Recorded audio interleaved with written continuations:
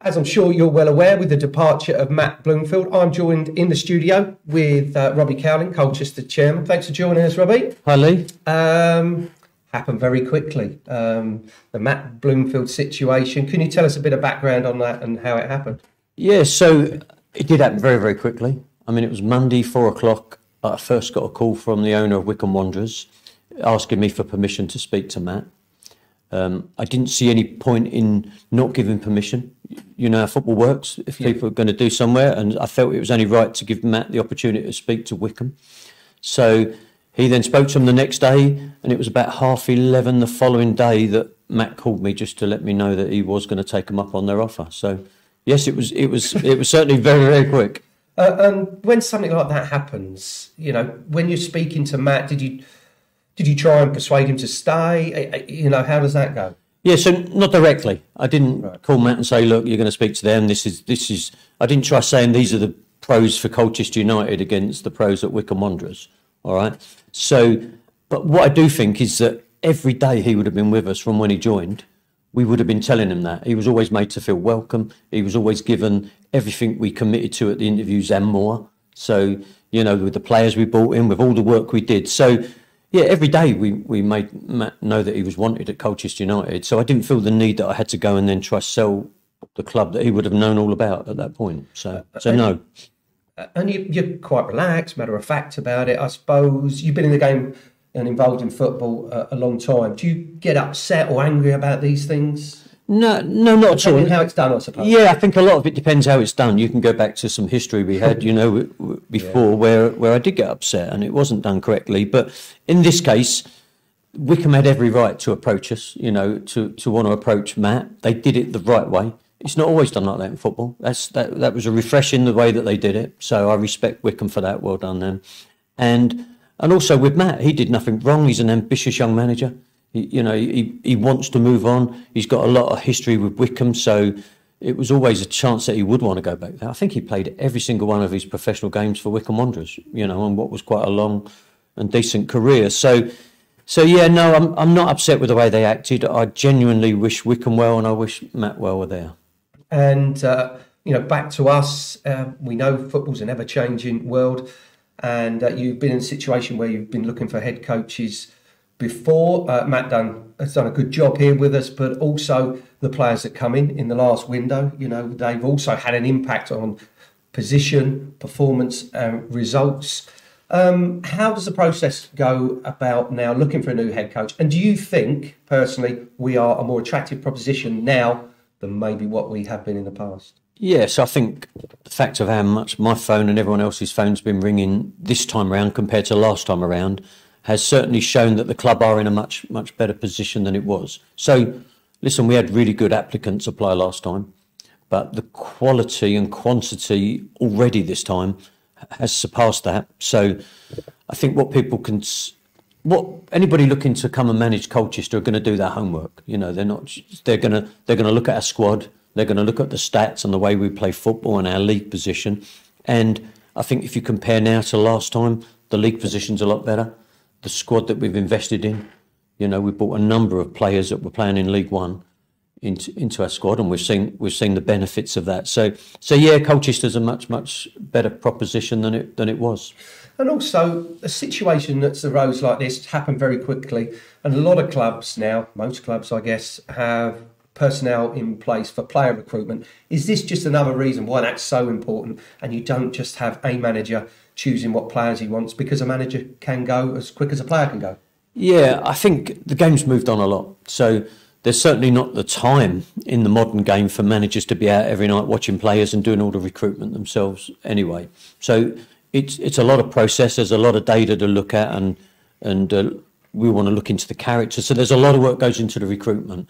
But absolutely, you've always got to recruit what's best for the club and have that philosophy of the way you want, you know, the club wants to play. So we're always doing that sort of recruitment. That's got to align with the manager as well, you know what I mean? So there's no point having a manager that's not going to suit the players that you get in and the way you go. So, yeah, the days when the managers did all of the recruitment themselves is long gone, and it's important that the club are bringing players in that's going to, and can bring another first team coaching that can slot in quite easily to what we've got, as long as they come in with a similar philosophy and a way of playing the game. And also the new head coach to come into a club playing in League Two that's got the training facilities and also the academy that we've got, that's got to be something that a manager or a coach is attracted to. Yeah, as I say, Colchester is an attractive proposition. So we always do get good candidates that want to come and apply. But like I say, it's so important. There's so many managers have got to be so careful about the job they do, because let's not fool ourselves. Whoever comes into Colchester next is going to have the same agenda as everybody else. They want to move up in the game.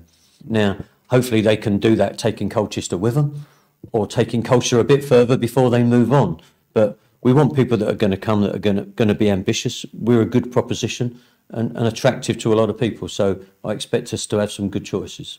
And players, I understand you have spoke to the players, and how did that conversation go? And that was, which I mentioned earlier, Forester Park, not Florence Park. So how did that conversation go?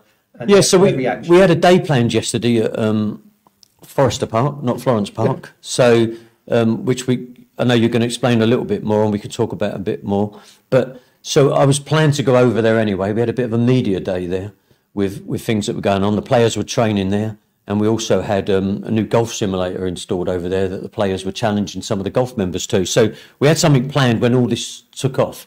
So when I turned up, all the media were there, all the players were obviously hearing different rumours. So I wanted to address them quickly and explain to them exactly what was going on. So, one of the main message I had for the players is really quite simple, is that Matt had done a good job for us. But the main reason that we've progressed in recent months is because what's happened on the pitch. Yep. It's the results that we get that matter, and it's the players that are ultimately responsible for those results. So just to explain to them, we're grateful for what they've done. They're still with us. There's no reason why we can't continue in the same vein because we've got those same players. Absolutely. And Forester Park, we've mentioned it a couple of times. Can you tell us what the connection now is between Forester Park Golf Club and here at Colchester United Football Club? Yeah, so I'm trying to think how many months ago it was now. It was a few months, at least 6 months ago. I'm forgetting my own faults at the moment. But I bought the golf course. So I bought Forester Park. Now, the main reason I bought it is it's a fantastic location. It's not far from the current training ground, just maybe 3 miles from the current training ground. And it's set in a fantastic area where I would like us to build a new and bigger and even better training ground. Right. So I know our training ground's not very old. I know a lot of people say, it's a great training ground, you're lucky to have it, and we are. But there's an opportunity for us to remove some of the negatives about Florence Park, because there are some, and to build something even bigger and better. And can we say why Florence Park might not be as suitable going forward as what it is now? Or yeah, the problem that we've got at Florence Park is we've got a lot of restrictions, planning restrictions. So a perfect example would be we can't start training there in the summer until the 1st of July. Okay, so this year, because of the extra weeks that we needed to do, because everyone come in early this year because of the World Cup, we had 2 weeks where we couldn't actually use our training ground to train on. So, which is crazy. We had a perfectly good training ground. Wasn't allowed to actually use it to go and use any of the pitches or do any of the training on. If you look at the weekend, we can't have matches played on there after 1 o'clock. So we're dragging teams like Bristol and Cardiff and everyone down to play under-18s games there that have to be finished by 1 o'clock. So it's forcing them to have overnight stays, and it's just not as practical as it could be. We're never going to get floodlights there if we really want to improve that, or a 3G pitch. There's no point putting a 3G pitch down without floodlights. Yeah, of course. So so it's a great training ground. We're lucky to have it, but we need something even better. We're a bit fragmented. Our dome is somewhere else, so it's a bit fragmented, and we could have a really super training ground in one place with a golf course next to it and really good facility, again, which can be really attractive to bring players down to us. And watch this space. Back to football on the pitch, a narrow defeat against Carlisle. Bearing in mind, Carlisle are looking for automatic promotion at the moment. We've got Northampton this weekend, and another side that are looking for promotion. Your thoughts on how the season has been so far and the rest of the season? Yeah, it's been an interesting season. A lot of the games are almost coin flip games. There's not a lot between them. It seems that in this league, there's not a lot between teams box to box. It's what's going on in the boxes.